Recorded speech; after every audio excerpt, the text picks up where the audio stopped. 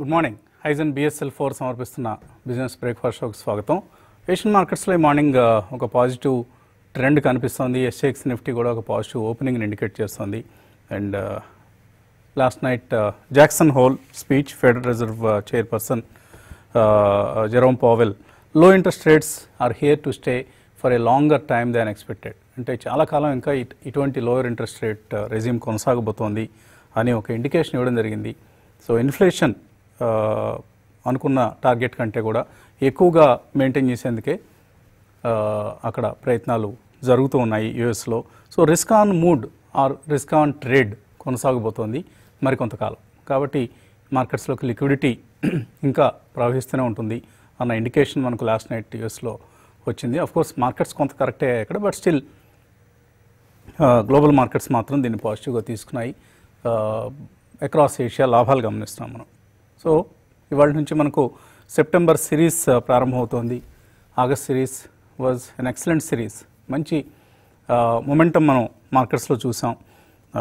ఇదే ట్రెండ్ సెప్టెంబర్లో కొనసాగుతుందా అంటే లెట్స్ వెయిట్ అండ్ వాచ్. ఎందుకంటే మనం FIIs వాళ్ళ పొజిషన్స్, లాంగ్ పొజిషన్స్ని 75% దగ్గర మెయింటైన్ చేస్తున్నారు. ఇప్పుడు ఈ సిరీస్ని 75% లాంగ్ పొజిషన్స్తో ప్రారంభిస్తున్నారు. కాబట్టి ఎక్కడైనా కరెక్షన్ రావచ్చు, ఒక లాంగ్ పొజిషన్స్ని వాళ్ళు అన్వైండ్ చేసుకునే పరిస్థితి రావచ్చు. అది మనం జాగ్రత్తగా గమనిస్తూ ఉండాలి. అదర్వైజ్ ప్రస్తుతానికైతే గ్లోబల్ క్యూస్ పాజిటివ్గా ఉన్నాయి. అలాగే మనకు వస్తున్న కార్పొరేట్ న్యూస్ ఏదైతే ఉందో ఆ న్యూస్ కూడా పాజిటివ్గా మనకు కనిపిస్తోంది. ఫ్యూచర్ గ్రూప్కి సంబంధించి future retail Reliance take over చేయడం కావచ్చు, అలాగే ఎడిల్వైజ్ సంబంధించి, GMRకి సంబంధించి. GMR గ్రూప్ నిన్న బోర్డు మీటింగ్లో ఎనర్జీ, ట్రాన్స్పోర్ట్, అలాగే ఎయిర్పోర్ట్స్, ఈ మూడింటిని సెపరేట్ బిజినెసెస్గా, అంటే ఎయిర్పోర్ట్స్ ఇప్పుడున్న GMR ఇన్ఫ్రాలో ఉంటుంది, తర్వాత ఎనర్జీ అండ్ ట్రాన్స్పోర్ట్ బిజినెసెస్ని డీమెర్జ్ చేసి సెపరేట్గా లిస్ట్ చేస్తారన్న ఒక వార్త వచ్చింది.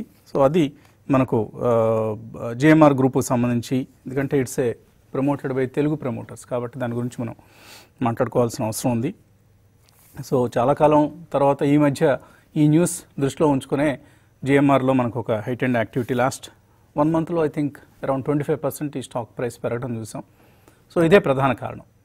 అలా అని చెప్పేసి హడావుడిగా ఏదైనా జరగబోతుందా, ఇప్పటికిప్పుడు ఈ గ్రూప్ ఫైనాన్షియల్స్ అన్నీ టర్న్ అరౌండ్ అవుతాయంటే చాలా టైం పడుతుంది. ఇదంతా కనీసం 1, 2, 3 years టైం పడుతుంది. ఎందుకంటే ఎయిర్పోర్ట్స్ బిజినెస్ ఇప్పటికిప్పుడు గొప్ప బిజినెస్ చేసి లాభాలు ఇచ్చే అవకాశం ఏం లేదు. కాకపోతే and it has got huge debt, 25,000 crores debt ఉంది. దాన్నంతా వాళ్ళు సర్దుబాటు చేసుకోవడానికి, ఆ డెట్ తీర్చేయడానికి ఇదంతా టైం పడుతుంది. బట్ స్టిల్ ఇటువంటి న్యూస్ని మార్కెట్స్ ముందుగానే కొంత డిస్కౌంట్ చేసి ట్రేడ్ అవుతాయి. కాబట్టి స్టాక్ ప్రైస్ పెరిగింది. ఇక్కడ నుంచి కొంత కరెక్ట్ అయినా కూడా మళ్ళీ ఈ స్టాక్ మనం ఆశ్చర్యపోనవసరం లేదు. కాబట్టి ఇటువంటి కార్పొరేట్ న్యూస్, మనకు పాజిటివ్ న్యూస్ ఫ్లోస్ వస్తూ ఉన్నాయి. అండ్ బ్యాంక్స్ ఈ మధ్య మళ్ళీ క్యాచప్ యాక్ట్ అనేది మనం గమనిస్తున్నాం. HDFC బ్యాంక్ కావచ్చు, ఇండస్ఇండ్ బ్యాంక్ నిన్న ఆల్మోస్ట్ 6% పెరిగింది. కానీ ఫుట్సీలో వీటిని ఇప్పుడు యాడ్ చేయడం లేదు. ఫుట్సీ నిన్న అంటే యూకేకి చెందిన ఫుట్సీ ఇండెక్స్ బేస్డ్ పోర్ట్ఫోలియోలో ఈ 3 స్టాక్స్ని యాడ్ చేస్తున్నారన్న ఒక వార్త వచ్చింది. సో అది జరగడం లేదని, అంటే ఫుట్సీ India ఇండెక్స్లో, so I mean ఫుట్సీ global ఇండెక్స్లో అది దాని ప్రభావం కొంత ఇవాళ ఈ స్టాక్స్ మీద ఉంటుందా అని చూడాలి. సో ఆల్ ఇన్ ఆల్ మనకు సెకండరీ మార్కెట్లో ఏదైతే ఈ మధ్య కొంత ఫ్లోస్ తగ్గాయో అవి మళ్ళీ FIIs నుంచి స్టార్ట్ అయ్యాయి. లాస్ట్ 4 daysలో మనకు చూస్తే 4,226 crores, అంటే ఆల్మోస్ట్ 5,000 crores FIIs ఇన్వెస్ట్ చేశారు. సో ఎందుకు అంటే ఆల్రెడీ మనకు ICICIలు, HDFCలు వీళ్ళందరూ వాళ్ళ QIPs కావచ్చు, ప్రిఫరెన్షియల్ ఇష్యూస్ కావచ్చు, కంప్లీట్ అయిపోయాయి. ఇక్కడ నుంచి ప్రైమరీ ఇష్యూస్ కొంత తగ్గుముఖం పట్టాయి. బట్ మళ్ళీ సెప్టెంబర్లో మనకు న్యూ IPOs రాబోతున్నాయి. Not follow on issues like banks ఎలా అయితే రైజ్ చేశాయో అటువంటి కాకుండా ఫ్రెష్ IPOs రాబోతున్నాయి. But that's a different story. అప్పటి వరకు మనకు సెకండరీ మార్కెట్లోకి ఫ్లోస్ పెరుగుతూ వస్తున్నాయి.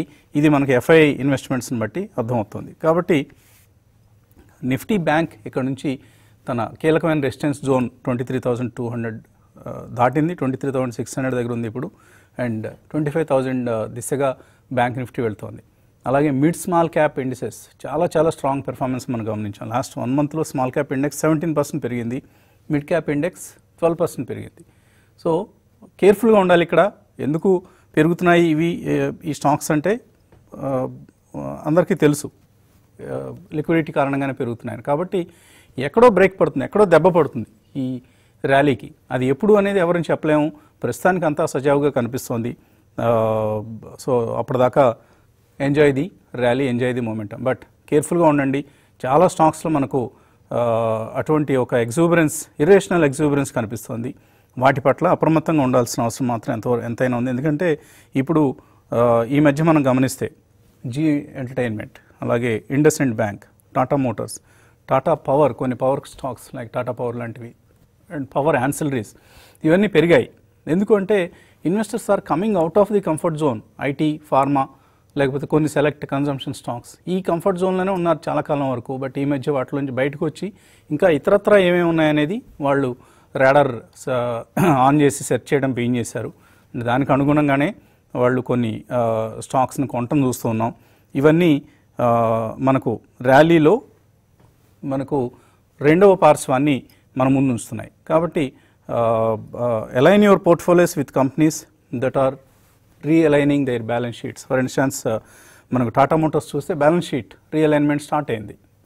చైర్మన్ చెప్పారు 3 yearsలో ఈ కంపెనీని డెట్ ఫ్రీ చేయబోతున్నాం అని. అలాగే ఇండస్ఇండ్ ఎందుకు అంటే ఓవరాల్గా ఎకానమీలో గ్రీన్ షూట్స్ స్టార్ట్ అవుతున్నాయి, ఈ మారటోరియం ఇష్యూస్ కొలిక్కి వస్తున్నాయి అనేది భావనతో ఇండస్ఇండ్లో బయింగ్. అలాగే కన్జంప్షన్, జీ ఎంటర్టైన్మెంట్ ఎందుకు పెరుగుతుందంటే కన్జంప్షన్లో వస్తున్న మార్పులు అండ్ టాటా పవర్, ఇలాంటివన్నీ కూడా మనకు ఈ ర్యాలీకి ఇంకొక కోణం కూడా ఉంది అనేది మనకు తెలియజేస్తున్న అంశాలు.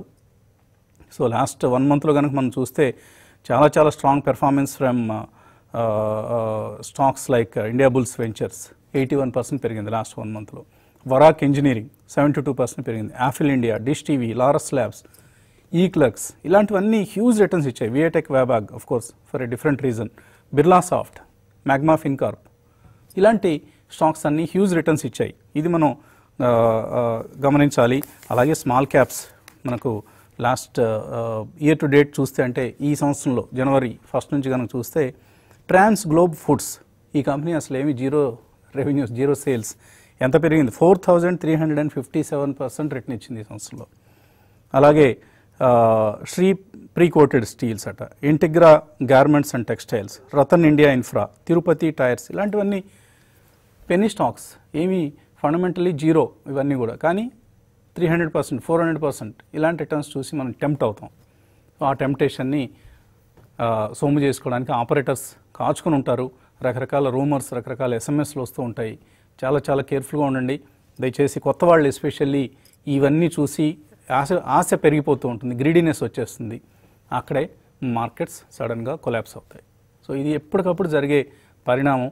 మనం ఆల్రెడీ మార్కెట్స్లో ఉన్నవాళ్ళు 3-4 సైకిల్స్ చూసిన వాళ్ళందరికీ ఇవి తెలిసిన అంశాలే.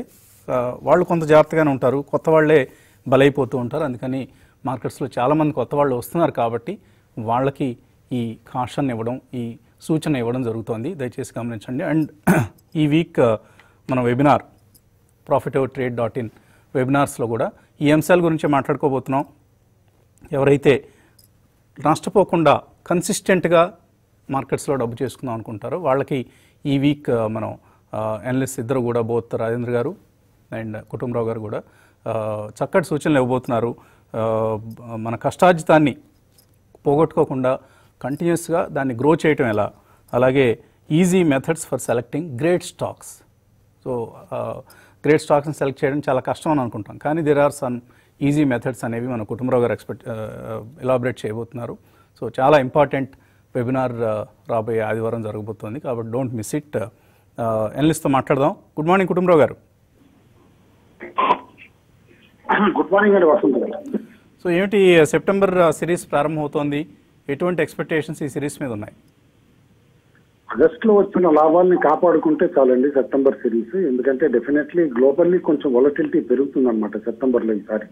ఎందుకంటే అమెరికన్ ఎలక్షన్స్ దగ్గర పడుతున్నాయి కాబట్టి ట్రంప్ గారి క్యాండిడేట్ అనౌన్స్మెంట్ కూడా నిన్న అయిపోయింది. దాంతో అనమాట యుఎస్ ఫెడ్ పాలసీ ఏదైతే కనుక నిన్న ఇచ్చారు స్టేట్మెంట్ ఉందో దాన్ని బట్టి ఎకానమీస్ ఎట్లా రికవర్ అవుతున్నాయి ప్రపంచవ్యాప్తంగా, వరల్డ్ ఎకానమీ ఎట్లా పెర్ఫార్మ్ చేస్తుంది అనేది ఇక్కడ నుంచి డిటర్మిన్ చేస్తుంది. ఎందుకంటే సెప్టెంబర్ ఆన్వర్డ్స్ అయితే యుఎస్ ఫెడ్ క్లియర్లీ ఇన్ఫ్లేషన్ ని టార్గెట్ చేస్తా, ఇన్ఫ్లేషన్ పెరుగుతుందని ముందే వడ్డీ రేట్లు పెంచడం ఉండదు, మేము ఇప్పుడున్న పాలసీ కంటిన్యూ చేస్తామన్న స్టేట్మెంట్ చాలా ఊరట కలిగించింది. అంటే లో interest rate policy irrespective of inflation continue అవుతుంది ఇంకా సెవరల్ క్వార్టర్స్ అని చెప్పేసి కాస్త చెప్పనగాక చెప్పారు. కాబట్టి మార్కెట్స్ కూడా పాజిటివ్ గా రియాక్ట్ అయినాయి అక్కడ. ఎందుకు అది ఈ స్టేట్మెంట్ ఇంపార్టెంట్ అవుతుందంటే US లిక్విడిటీనే spill over effect globally emerging markets అన్నింటిలో కూడా వస్తుంది. మన దగ్గర కూడా చూస్తున్నాం కంటిన్యూస్ గా ఎఫ్ఐఐ బయింగ్ వస్తుంది. ఈవెన్ డొమెస్టిక్ ఇన్స్టిట్యూషన్స్ గత 10 రోజులుగా అమ్ముతున్నా కూడా 10 రోజుల నుంచి ఫారిన్ ఇన్స్టిట్యూషనల్ ఇన్వెస్టర్స్ బై చేస్తూనే ఉన్నారు. ఈ గ్లోబల్ లిక్విడిటీ దీనికి ప్రధాన కారణం అని కూడా మనం అనుకోవచ్చు.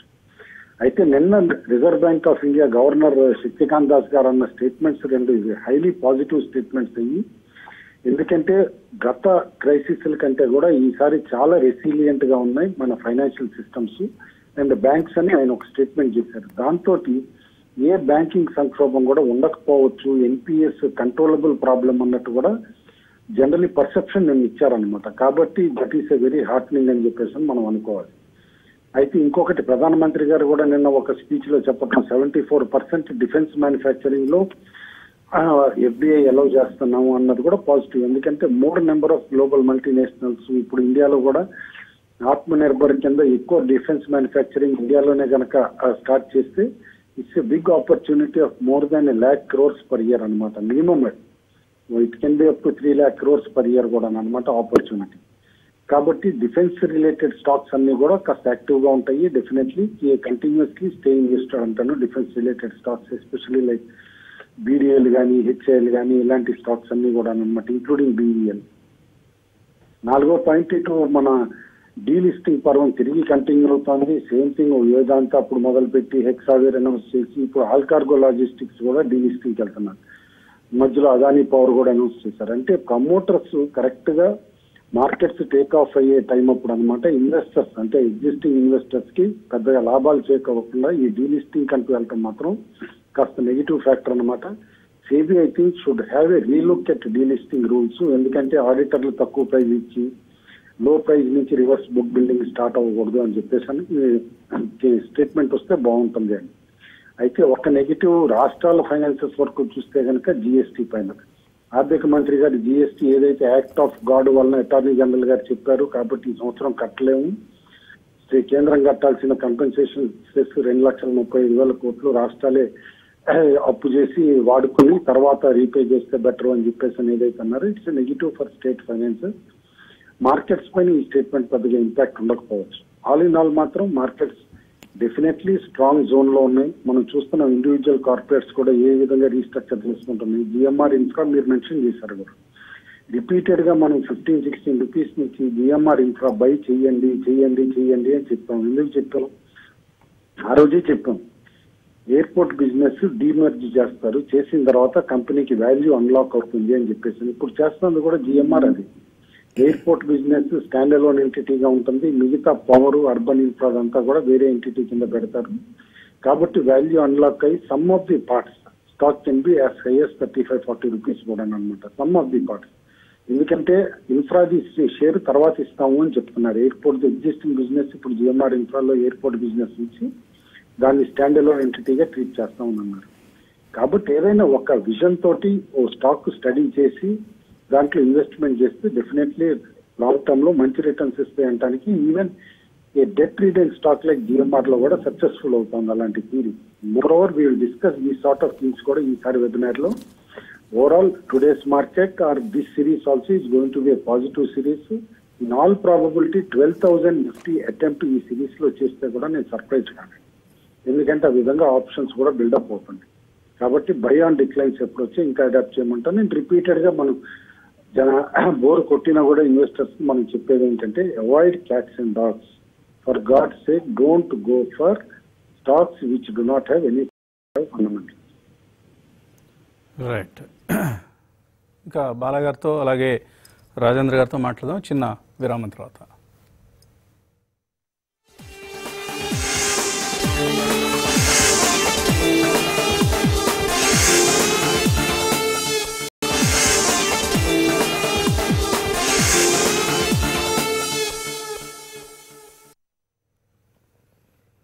హైజన్ BSL4 సమర్పిస్తున్న బిజినెస్ బ్రేక్ఫాస్ట్ షోకి పునఃస్వాగతం. మనతో మాట్లాడేందుకు అనలిస్ట్ సిద్ధంగా ఉన్నారు. Good morning బాలగారు. Good morning Vasant గారు. సో మనకు సెప్టెంబర్ సిరీస్ ప్రారంభమవుతోంది. ఎటువంటి ప్రధానమైన క్యూస్ మీ ఉద్దేశంలో మార్కెట్స్ డ్రైవ్ చేయబోతున్నాయి? బేసికలీ వీక్నెస్ అయితే ఎక్కడ కనబడలేదండి. So every decline is a by అని మనం చెప్తున్నా. I think one has to be very selective in terms of stock selection అండి. విత్ ఇన్ ద సెక్టర్ కూడా మనం చూసుకుంటే ఇందాక మీరు మెన్షన్ చేసిన stocks, Penney stocks, there are all kinds of stocks in Penney stocks అండి which have gone up. So ఇక్కడ నుంచి మాత్రం definitely one has to be stock specific. But September series కూడా పెద్దగా వీక్నెస్ అయితే కనిపించలేదండి. ఎందుకంటే మనకి రాబోయేది festival season. So unlock down కూడా ఎవరు మాట్లాడలేదు. ఐ థింక్ జనరల్ సంచారం కూడా బయట చూస్తే కొద్దిగా ఆల్మోస్ట్ నార్మలైజ్ అవుతున్నట్టు ఉంటుంది. ఎందుకంటే ప్రికాషనరీగా అందరూ బయట తిరుగుతున్నారు. సో జనరలీ దృష్టి అంతా కూడా ఎకానమీ కొద్దిగా పుట్టుగా పడుతుంది and it's going to go up అనే భావం అందరికీ వస్తుంది. సో ఈ మ్యాక్రోస్ అన్ని పక్కన పెట్టి స్టాక్ సెలెక్షన్ అనేది with in a sector specifically తీసుకుని don't go by the price, it's better to buy అండి. September is also going to be good with some correction. మీరన్న it can come any day and 1 or 2 days it can be very severe and ferocious correction also. So అటువంటిప్పుడు భయపడకుండా stock selection మంచిగా చేసుకుని different sectors లో ఇప్పుడు almost many sectors are participating. So అట్లా మనకి ఇప్పుడు beat and down sector banking and financials కాబట్టి కొద్దిగా బ్యాంకింగ్ అండ్ ఫైనాన్షియల్స్ లో కూడా 1 or 2 shares private sector banking లో కానివ్వండి, NBFCs కానివ్వండి, ఇటువంటి వాటిలో సెలెక్ట్ చేసుకోవచ్చు.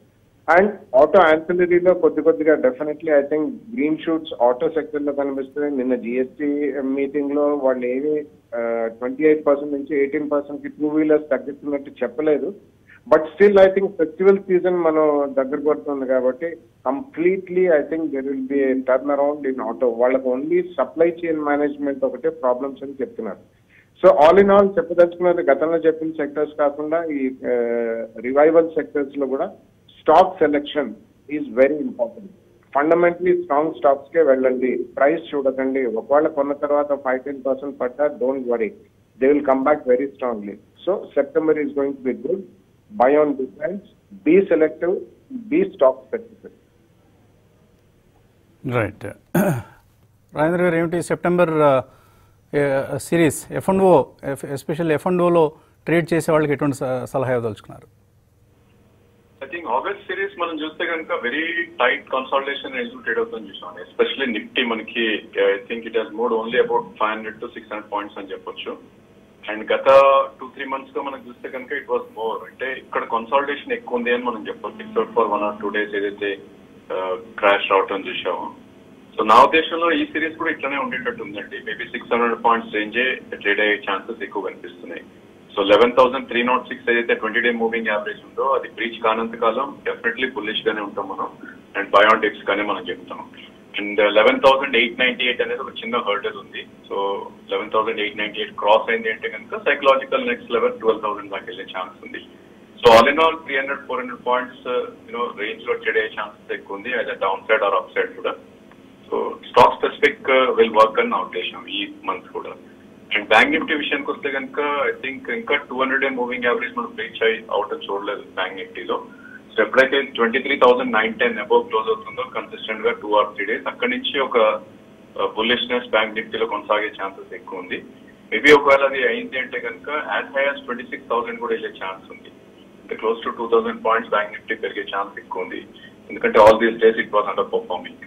సో డెఫినెట్లీ బ్యాంక్ నిఫ్టీలో ఫోకస్ ఎక్కువ పెట్టమని చెప్తాను. బట్ రిస్క్ కూడా ఈక్వల్లీ ఎక్కువ ఉంది బ్యాంక్ నిఫ్టీలో, బికాస్ లాస్ట్ 5 days లోనే ఆల్మోస్ట్ 2,000 points పెరిగింది కాబట్టి మేబీ 23,000 కింద స్ట్రిక్ట్ స్టాప్ లాస్ కూడా బ్యాంక్ నిఫ్టీలో పెట్టుకోవాలి. అండ్ ఇండివిజువల్ స్టాక్స్ లో ప్రాబ్లీ మెటల్స్ లో ఐ థింక్ కరెక్షన్ కొద్దిగా డీసెంట్ గా రావడం చూసాం. ఆ స్పేస్ లో లాంగ్ పొజిషన్స్ క్రియేట్ చేసే ప్రయత్నం చేయాలి. ఇక్కడ నుంచి రిస్క్ టు రివార్డ్ అనేది చాలా ఫేవరబుల్ గా ఉంది. ఇన్ కేస్ జిందల్ స్టీల్ లాంటివి అరౌండ్ 200 అలా వచ్చింది అంటే కనుక ప్రాబ్లీ అక్కడ 10 rupees risk and 40 rupees reward ఉంటుంది కాబట్టి ఆ స్టాక్స్ 2-3 ప్రైస్ పాయింట్స్ లో 260 నుంచి అప్ టు 200 పిక్ చేసుకోవచ్చు అని నా ఉద్దేశం. రైట్.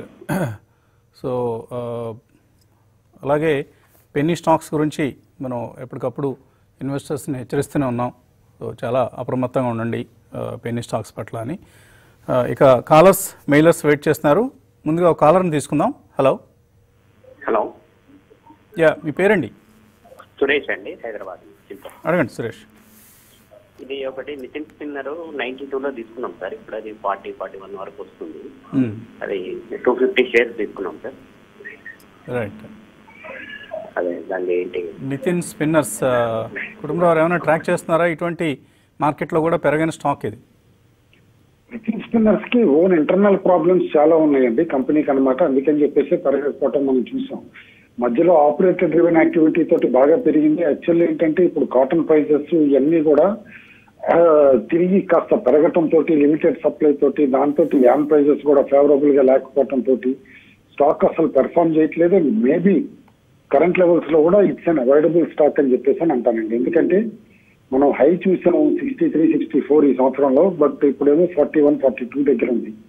ఆయన ఇదివరకు పాతకాలం హైలో ఉన్నట్టున్నారు. అండ్ కంపెనీ జూన్ క్వార్టర్ కూడా నష్టాలు చూపించింది. 200 crores టర్న్ ఓవర్ చూపించినా కూడా 10 కోట్ల దాకా నష్టం చూపించింది. కాబట్టి ఆయన ఇక ఇంతకాలం వెయిట్ చేసేందుకు టర్న్ అరౌండ్ కి వెయిట్ అన్నా చేయాలి, లేకపోతే కనుక వేరే దానికి షిఫ్ట్ అయితే better. Okay. ANS Shankarrao mail పంపించారు. ఆల్కెమ్ ల్యాబ్స్ కొన్నారు 2400లో, స్ట్రైట్స్ ఫార్మా 570లో, ఎల్ఐసి హౌసింగ్ ఉన్నాయి 278లో. హోల్డ్ చేయొచ్చా 1 year కోసం? ఎలా ఉంటాయి బాలాగారు? All 3 stocks hold అండి. Definitely the choice is good and 1 year కాదు, I think even beyond that one can hold.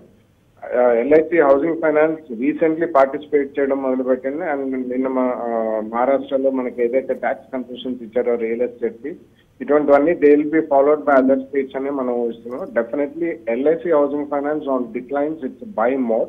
Definitely 3 stocks hold చేయమని చెప్తాం. రైట్. అనూష బెంగళూరు నుంచి, కేఎన్ఆర్ కన్స్ట్రక్షన్స్ యావరేజ్ ప్రైస్ 270లో ఉన్నాయట, షార్ట్ టర్మ్ కోసం హోల్డ్ చేయొచ్చా? రాజేంద్ర గారు. KNR construction I think me price దగ్గరే ఉందండి, అరౌండ్ 270. షార్ట్ టర్మ్ కి అయితే ఐ డోంట్ సజెస్ట్ అండి. రీజన్ ఏంటంటే కనుక లాస్ట్ 10 days లోనే ఈ స్టాక్ 200 నుంచి 270 దాకా పెరగడం చూసాం. సో ఇక్కడ నుంచి రిస్క్ టు రివార్డ్ అంత ఫేవరబుల్ గా లేదు, రిస్క్ ఎక్కువ, రివార్డ్ తక్కువ ఉంది. బట్ అఫ్ కోర్స్ ఈ ర్యాలీ కొనసాగితే కనుక అరౌండ్ 290 to 296 దాకా వెళ్లే ఛాన్స్ ఉంది. షార్ట్ టర్మ్ అంటున్నారు కాబట్టి స్ట్రిక్ట్లీ 256 కింద క్లోజింగ్ బేసిస్ స్టాప్ లాస్ పెట్టుకోండి. అలాగే షార్ట్ టర్మ్ కోసం వీగార్డ్, ఫెడరల్ బ్యాంక్ ఈ 2 ఎలా ఉంటాయి? ఎంటర్ కావచ్చా ఇక్కడ? వీగార్డ్ ప్రాబ్లీ 3 months వ్యూ ఉండాలండి. Short term be around 3 months view ఉంటే ఎంటర్ అవ్వచ్చు డెఫినెట్ గా. ఐ థింక్ 185 200 మూవింగ్ యావరేజ్ ఒకవేళ క్రాస్ అయింది అంటే కనుక నా ఉద్దేశంలో 195 to 200 దాకా అప్ సైడ్ వెళ్ళే ఛాన్స్ ఉంది. 2 price points లో మీరు 3 months వ్యూ తో కొనొచ్చు. 176 నుంచి 163 మధ్యలో 2-3 price points యూజ్ చేసుకోండి. Federal bank private banking space లో కొంచెం అండర్ పర్ఫార్మ్ చేస్తుంది ఈ స్టేజ్ లో, బట్ రిస్క్ కూడా తక్కువే ఉంది స్టాక్ లో. సో 3 months వ్యూ ఉంటే కూడా ఈ స్టాక్ ప్రాబ్లీ 56 నుంచి 52 మధ్యలో 2-3 price points యూజ్ చేసుకోవచ్చు. చైతన్య రెడ్డి అడుగుతున్నారు, ఆయన బ్లాక్ రోజ్ ఇండస్ట్రీస్, ఈ black rose industries current levels medium term కోసం కొనుక్కోవచ్చా? కుటుంబరావు గారు. One of the good companies అండి స్మాల్ క్యాప్ స్పేస్ లో అనమాట. డెఫినెట్లీ హోల్డ్ చేయమని చెప్పేసి అంటాను. కంపెనీ పెర్ఫార్మెన్స్ కూడా డీసెంట్ గా ఉంది. అండ్ మనం ఇది వన్స్ వరకు 100 rupees కింద ఉన్నప్పుడు మనం రికమెండ్ చేసిన స్టాక్ కూడా ఇది అనమాట. స్ట్రాంగ్ అప్పుడు అనమాట రికమెండ్ చేసిన తర్వాత దాదాపు 160 వరకు కూడా వెళ్ళటం చూసాం. మధ్యలో కరెక్ట్ అయ్యి ఇప్పుడు తిరిగి 138, 140కి వచ్చింది. Even March ending result was good అనమాట. దాదాపు 66 crores టర్న్ ఓవర్ ఈ సంవత్సరం. డిస్పైట్ కోవిడ్ ఇది కూడా 250 crores turn over minimum plus 20 crores net రావచ్చు అని చెప్పేసి అంటున్నారు. హోల్డ్ అండి. రైట్. సంతోష్ అడుగుతున్నారు, బ్యాంక్ ఆఫ్ మహారాష్ట్ర ప్రైస్ చెప్పలేదు, 11,000 shares కొనారట, హోల్డ్ చేయొచ్చా సెల్ చేయొచ్చా? బ్యాంక్ ఆఫ్ మహారాష్ట్ర హోల్డ్ చేయమని చెప్పేసి అంటానండి. ఎందుకంటే ఈవెన్ కరెంట్ లెవెల్స్ దగ్గర నుంచి కూడా స్టాక్ ఇంకా ఇంప్రూవ్ అయ్యే పాసిబిలిటీ కనిపిస్తుంది. ఎందుకంటే నీతి ఆయోగ్ పెట్టిన first divestment list of the banks లో ఇది కూడా ఉంది, పబ్లిక్ సెక్టర్ బ్యాంక్స్ లో. ఆల్రెడీ మనం చెప్పినప్పటి నుంచి కూడా దాదాపు 14 rupees కి ఈజీగా పెరిగింది స్టాక్ అనమాట. అరౌండ్ 15 దగ్గర న్యూ హై ఉంది. అది క్రాస్ అయితే all the way up to 18-19 కూడా లేదు. రైట్. బాలాగారు, మంగళం డ్రగ్స్ ఇది 162లో కొన్నారట విజయ్, అప్పర్ సర్క్యూట్లో వెళ్తోంది. ఈ రన్ ఇంకా కంటిన్యూ అవుతుందా లేదా సెల్ చేసుకోవచ్చా? కంటిన్యూ అయ్యేదాకా ఉంటుందనే చెప్తానండి. ఎందుకంటే it's been a very strong run company. And వీళ్ళు గతంలో కూడా మంగళం డ్రగ్స్ వాళ్ళు జయవరించు మలేరియా రిలేటెడ్ డ్రగ్స్ అవన్నీ కోవిడ్ పాడుతున్నారు. Small cap company but one should be very careful అండి. ఎప్పుడైతే ఈ 1 or 2 days ఇది అప్పర్ సర్క్యూట్ నుంచి లోవర్ సర్క్యూట్ కొట్టే, బట్ కరెంట్లీ మాత్రం hold చేయమంటాను. Be careful. If it trades normal time definitely కొద్దిగా ప్రాఫిట్ అయితే వచ్చేవాళ్ళు. మనోజ్ అడుగుతున్నారు, ఈ HAL Hindustan aeronautics follow on ఆఫర్లో రిటైల్ ఇన్వెస్టర్స్ పార్టిసిపేట్ చేయొచ్చా? కుటుంబరావు గారు. ఉంటుందండి, పార్టిసిపేషన్ ఉంటుందండి. పార్టిసిపేషన్ విల్ బి అలౌడ్ అండి. రీటైల్ ఇన్వెస్టర్స్ కూడా ఏం వరీ కావాల్సింది లేదు. సో మీరు అప్లై చేయొచ్చు అని చెప్తున్నారు. డెఫినెట్లీ. ఓకే అండి, ఇంకా చాలా మెయిల్స్ మనకు మిగిలిపోయాయి, సమయం సరిపోక తీసుకోలేకపోతున్నాం. So fundamentally strong stocks for consistent returns, ఈ సెలక్షన్ ఎలా, ఈ అంశంపై మనం ఆదివారం వెబినార్ నిర్వహించుకోబోతున్నాం. సో తప్పనిసరిగా వెబినార్కు హాజరయ్యేందుకు ప్రయత్నించండి. ఈ ఆదివారం ఉదయం 8 గంటలకు టెక్నికల్ వెబినార్, అలాగే 10:30కి ఫండమెంటల్స్ సంబంధించిన వెబినార్ ఉంటాయి. సండే రోజు వెబినార్స్లో మళ్ళీ కలుద్దాం. Keep watching TV5.